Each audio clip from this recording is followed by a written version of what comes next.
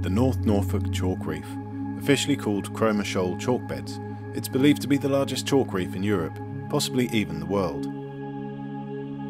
The reef is 20 miles long, 6 miles wide, and covers an area of 120 square miles.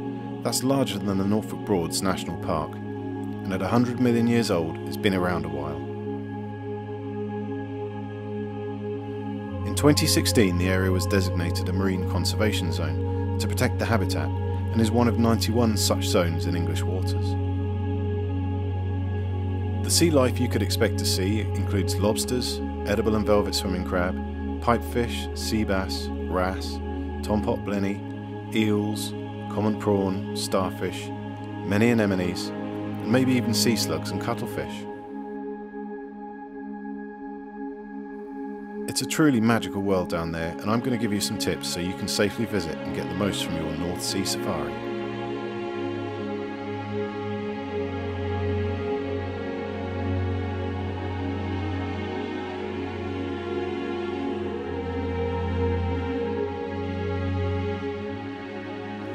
Hi, welcome to Sheringham.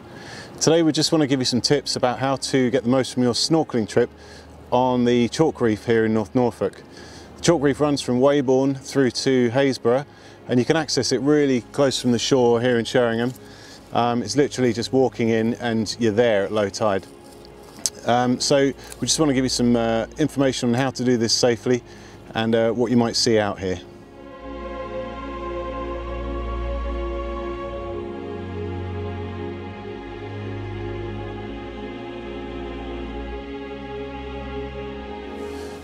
For snorkeling to be any good here, you really do need the perfect conditions, which is quite uncommon.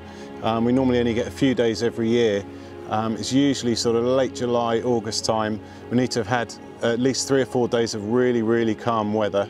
The tide needs to be out, so you've got less depth of water, and ideally the sun will be shining, so it'll illuminate everything better on the bottom. At low tide here, we have a drift which runs from east to west. It's a fairly slow moving tide, but what you can do is get in further to the east than you plan to get out and just let the tide carry you along. I wouldn't advise trying to get in to the west and then trying to swim against the current, because you're just using energy unnecessarily. If you want to know the tide times, you can get tide tables from lots of the local newsagents. There are various apps you can use for this, or you can look at the lifeguards' chalkboards outside their stations along the prom. So what do you need? The most important thing to be able to see underwater is a mask. These provide an airspace between your eyes and the water, which helps your eyes focus. They come in all different shapes and sizes and prices. You can get this as a single piece of glass, which gives you a better view, nice wide angle of view. You can get ones with split screens, which you can then get prescription lenses put in them.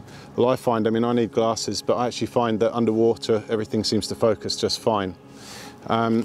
You really want a good seal on your mask, so you want a nice soft silicone seal around here and a decent strap so it's comfortable. The way to put a mask on is you place it on your face and then pull the strap around the back, and you can test for a good seal. If you push in and you get suction, you know you've got a good seal. One issue I would have if I went snorkeling today is a problem for men. If you do have any sort of facial growth, you'll find you'll struggle to make a seal with the mask and water will get in. So I always have a shave before I'm going to go in snorkeling, or you can get some silicone wax you can just put around here, but not silicone wax, silicone grease you can put around here. I'm not a big fan of a greasy moustache, so I tend to have a shave. A tip for when you buy a mask is to just get a little bit of toothpaste and rub it around the inside here, because it will take off that really thin layer of silicone which can cause fogging. Other things you can do every time you go diving to prevent fogging is spit in your mask and wipe it round, and again it creates a layer that fog can't form on. You can also buy anti-fog spray, or you can put a drop of baby shampoo in and just rub it round, and again it just creates a film that the fog can't form on. There are various types of masks you can get. There are the full face masks, which were a bit of a craze a couple of years ago, which I'd probably advise against, to be honest. You can't dive down with them. One of the features of these masks is they have a silicone nose here, so when you dive down you can hold your nose and equalise the pressure so you don't get that pressure build-up and pain in your ears, which you can't do with a full face mask. They're also quite prone to fogging, I believe, and I've also heard and read reports that because you're not breathing all of your air in and out every time, you're actually rebreathing your own carbon dioxide, which can make you a bit lightheaded. So I would always go for a face mask like this. The next piece of kit is the Snorkel. They should have a nice comfortable silicone mouthpiece, a flexi bit here which will fit every face. They clip onto your mask here to keep them upright, and then some of them have a sort of a filter on the top that if water goes in, they'll close to stop you getting a lung full of water, which I'll talk about later. And again, they come in all different prices, but you get what you pay for with all of this stuff. Next piece of kit you need are fins. These are short snorkeling fins, so these give you good thrust. You can kick quickly, get down to the bottom, swim along nice and fast and get back up again. Diving fins are a lot longer, actual scuba diving fins, and they're for gliding and slow movements. You're also less likely to kick the bottom and damage the reef or the wildlife with shorter fins because they're not so long. Another thing worth investing in is a decent wetsuit. Around here the water is pretty chilly, and if you want to stay in for any length of time, then I recommend getting a wetsuit. You can get shorty wetsuits, which is just like a t-shirt and shorts, or you can get a full wetsuit which comes right down to your hands and to your feet. The thicker the wetsuit, the warmer they'll be, but also the more buoyancy you'll have with them, which means you'll struggle more to kick down to the bottom and stay down, constantly floating up again.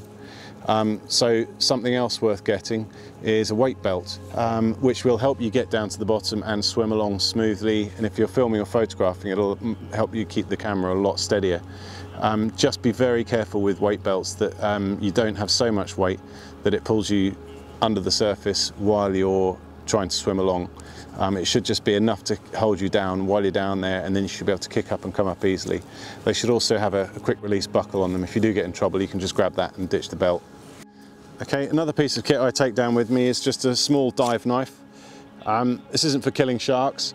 It's if you do find any fishing line and want to cut it up and bring it up, or if there's a discarded tangled net, but also for your own safety, so you don't get caught. If you get caught up in any ropes, lines or anything out there, you can, if you need to, cut yourself free. To be honest, I've never had to use it, but the one time I didn't take it would be the time I would need to use it. One thing that's crucial with all of this kit is you must rinse it in fresh water when you're done. After every swim, salt water will eat away and corrode anything, especially metal. The knife will rust very quickly, but all of this kit must be dunked in fresh water and just allowed to dry, air dry. Ideally not in direct sunlight as well, but you know, the rinsing is the important thing. It's always nice to record your snorkel with some photos or some video, and there's a few things you can use for this. GoPro is probably the most popular. The great little action cameras. The newer ones at the moment are waterproof without even needing a housing down to as far as you'd want to snorkel. They take some great quality video. Photos aren't amazing, and you can't focus closer than about 12 inches. So, you know, they're more for just capturing it on video. Mobile phones are great for it, and they will focus a lot closer. You can get loads of different mobile phone cases on eBay or Amazon. Just make sure you test them empty in a sink before you put your phone in and take them into the sea. I take no responsibility if you get one that leaks. The other option is an actual underwater camera or housing for a camera. Obviously, the more you pay, the better quality images and video you'll get. One technique that is really useful to help you get down to the bottom and swim along and see what we've got here is knowing how to duck dive. So the trick is you're swimming along the surface, you see something you want to swim down to, you put your feet and your legs straight up in the air with your legs straight, and the weight of your legs and your feet will push you down. Once you're under the surface, you can then kick, but it saves a lot of splashing around and wasted energy, so it's a nice smooth way of getting down there and seeing what we've got. There's a few dangers to be aware of when you're snorkeling here on the reef. The first one I'd probably say is just to know the local area. Make sure you do understand the way the currents go. They won't pull you out to sea. There won't be any nasty rip currents when the weather's calm enough to snorkel. So just know what you're doing, know where you're going. There are lots of crab pots off here, which you can swim out to at low tide. Don't ever interfere with them or touch them. They are the fisherman's livelihood. But they do have ropes leading down to buoys, which you need to be aware of and not get tangled up in. The wildlife around here, there's not a lot that's going to hurt you. There's a few compass jellyfish, which is a bit like a stinging nettle sting, maybe a little bit worse, so trying to avoid touching them. Obviously crabs and lobsters will give you some of that, so don't get pinched by them. and there are weaver fish, which the only problem you could potentially have with them is when you're walking out across the sand. They tend to bury in the sand with their spine, dorsal fin spines sticking out, and they'll stick a bit of poison in your foot if you tread on them. They're supposed to be really quite painful, and the treatment is to put your foot, assuming you stood on it, in the hottest water you could bear, and that will denature the protein in the poison. But if you do tread on them, try and get yourself along to the lifeguard hut if they're there, and they will be able to help you. It's always tempting when you're out to stay out as long as you can, make the most of it, but don't stay out to the point that you get hypothermia. It is cold here and it does suck the heat out of your body.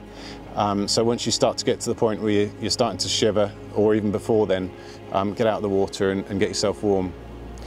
Also, one thing to be aware of is a condition known as secondary drowning. If you do get seawater in your lungs, if you get some in your snorkel and you breathe it into your lungs and you're coughing and spluttering, I would get out of the water there and then. And it's probably worth seeking medical treatment or advice if you do, because secondary drowning may just cause some discomfort at the time, but once you get salt water in your lungs, if there's enough of it, your lungs can start to then produce their own fluid, and secondary drowning is where you can actually drown in your own body fluid because your lungs will fill up with fluid from yourself. Before you go out snorkeling, always tell someone where you're going, what time you're going in, and what time you expect to be back.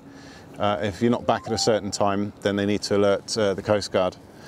I would always advise going snorkeling with a buddy, someone you can go with. It's more fun, you can point stuff out to each other, but there's someone you can keep an eye on each other in case there is any trouble. If you'd like to know when the conditions here are right, please follow my business Facebook page, which is Chris Taylor Photo 1, and I'll put a notice up when I see that the conditions look like they could be good for snorkeling. Thanks for watching. Have fun.